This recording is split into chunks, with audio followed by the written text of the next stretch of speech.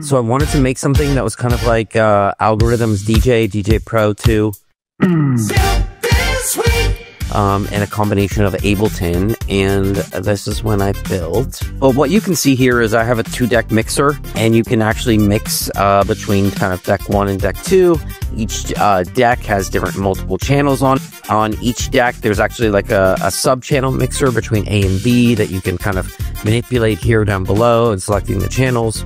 It's got a bunch of additional master effects and features, synchronization. The coolest feature, it has AI. So, you know, all of these channels have some AI code behind them, or regular code behind them, Strudel code. And the AI button will help us like write new beats. So let's see if this works right. It might be a little buggy, but hopefully it all works. So we should be able to get some techno music here. Let's see.